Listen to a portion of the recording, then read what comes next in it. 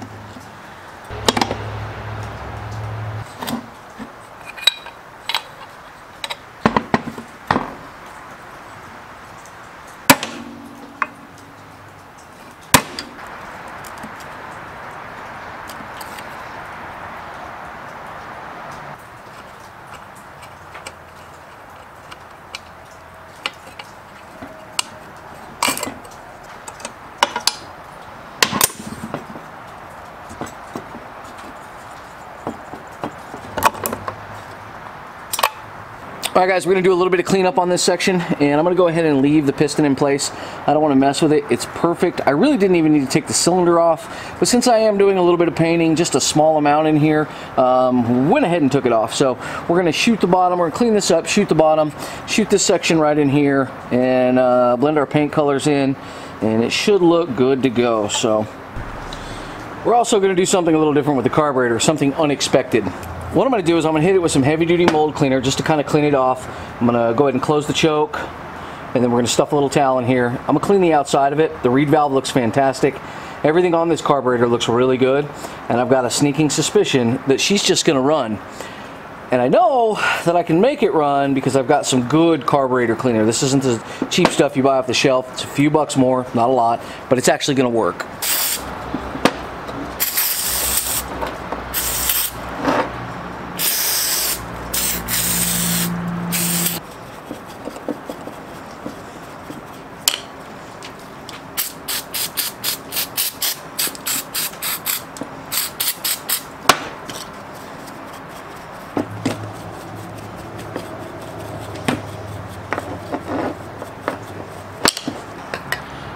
Good carbon choke cleaner.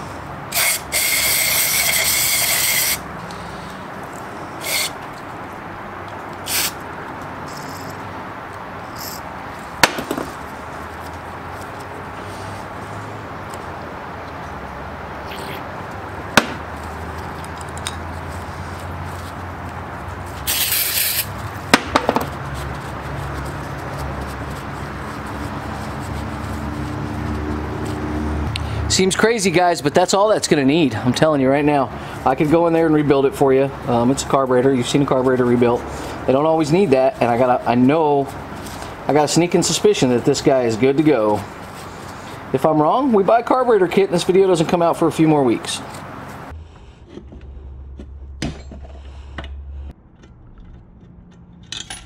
Oh, this is not what I wanted to do.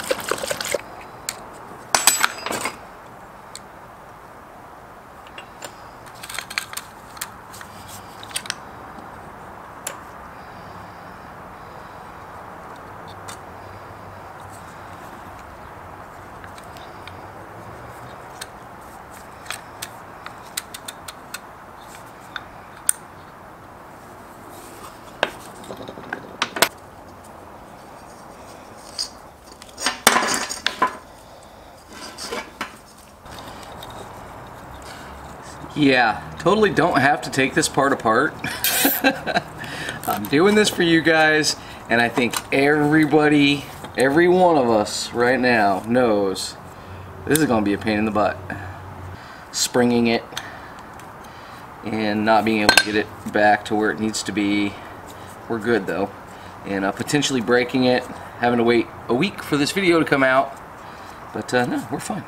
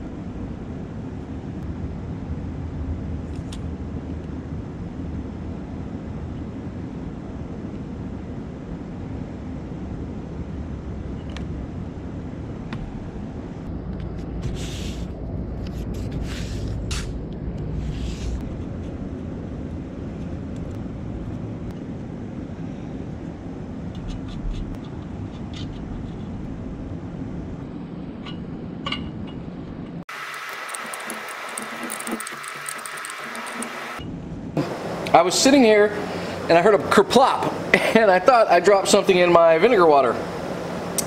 I did not. And maybe someone in the comments can tell me how this would happen, but the act of soaking this in vinegar, look at the springs. They just exploded. 1, 2, 3, 4 springs separated. And these were all in like this. And it just popped. So now, I've got to find a new spring set.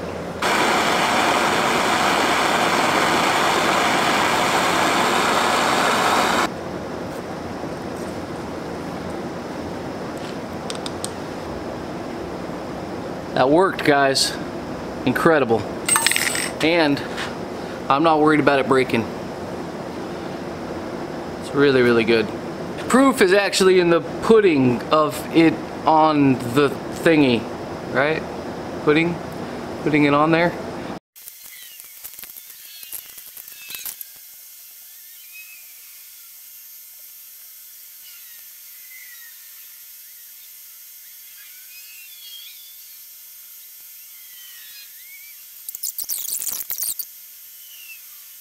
Stay tuned. I'm going to show you how to take a very difficult to make gasket and duplicate it perfectly.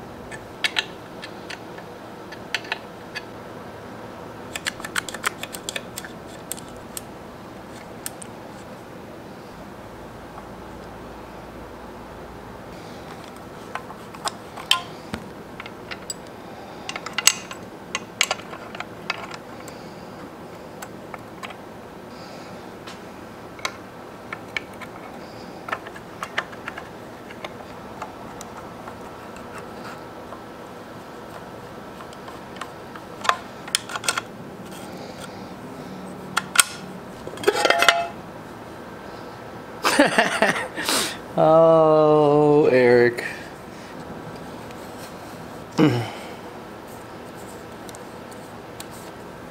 Perfect. So if you ever have an event at your place, just be prepared to have everything tagged. Okay, let's go take a look at the, well, there's Liam Hoffman. Here's Liam Hoffman. Look inside the microwave. Stickers in there. Everything you open, anything you'll see is gonna have get tagged with stickers. I mean, it's just awesome. It's kind of fun. You get a hunt for them and you never know where they're gonna be. So, Morton cabinet. It's just hilarious. Got me good there. Quality of life. Yep. Backyard machine shop. Backyard machine shop. All of my tools are currently tagged. Liam Hoffman again. So if you guys don't know, we had a large event out here at the museum and brought a lot of cool YouTubers out. Oh, I'd say there's almost a couple thousand people out here to visit them, and I got stickered, I got tagged. It's funny. It's funny when you don't expect to see that on the inside of a gas tank of a chainsaw, and of course it was a perfect guy to tag that spot.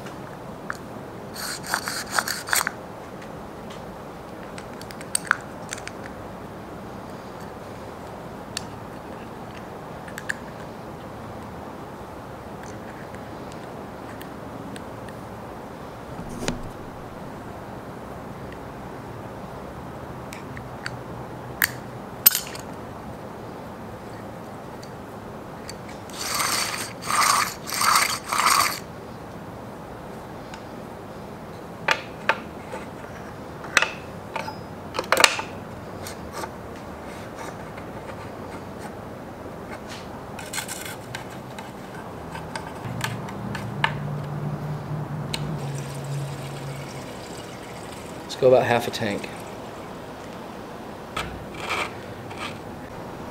All right, we're testing for spark the fun way.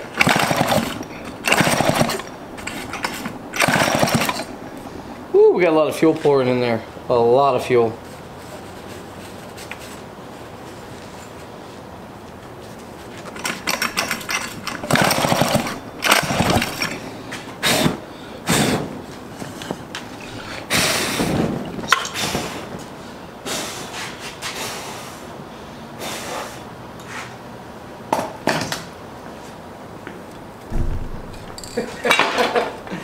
Oh, that's funny. Whenever you have a fire, don't panic. Just put it out. If you panic, things get worse. You know, maybe you can put it out.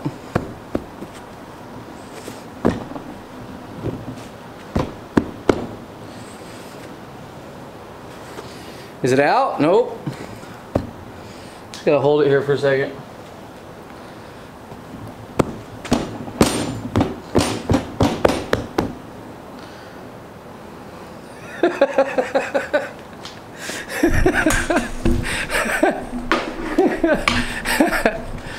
That was awesome. Well, we know she has spark. So as you can see, testing the spark in a fun way, that was the whole point. Obviously we're dumping way too much fuel, so we got to handle that fuel situation. This little bitty sliver right here of gasket material was holding, it was like wedged in and it was holding the intake valve closed.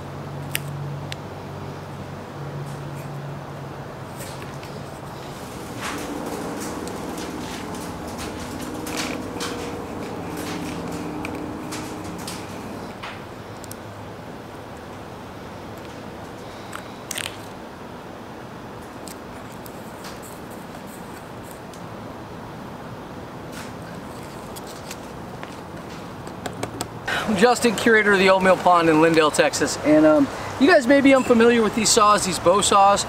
They were designed to allow you to stand and then buck up wood, and that's really cool. And unfortunately, it's illegal to build these today. They're deemed too unsafe. And this one's missing a couple feet. I was thinking about making some. We're gonna wait. I'd like for this saw for the museum to be original. I'm not gonna run this saw on wood today. I'll wait for another video. We'll do a firewood processing video, maybe like how they used to do it back in the day. But I don't know. Let's try to fire her up.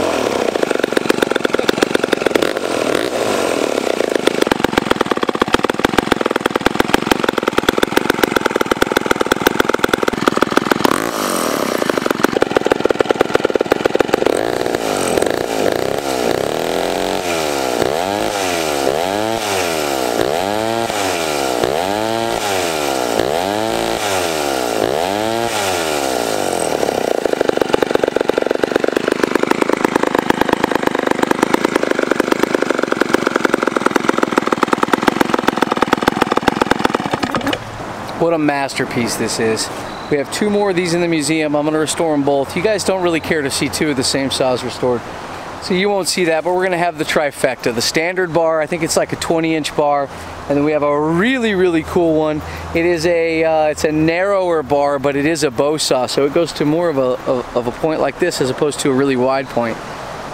Guys, thank you so much. Hit that subscribe button. We do awesome restorations on this channel, and if you missed the Good of the Land Fest this year, where all the YouTubers came down to this amazing museum, this incredible museum, just Google the Good of the Land Fest and watch some of the videos that are up. This pond was packed with incredible YouTubers like Hand Tool Rescue, The Essential Craftsman, and a ton of homestead channels as well. Alright guys, if you want to sort of support the museum, like, comment, subscribe, and yeah, there's a link in the description for Patreon. Thank you guys, God bless, and sorry I haven't had a video out in a while. I've been real busy. Thanks.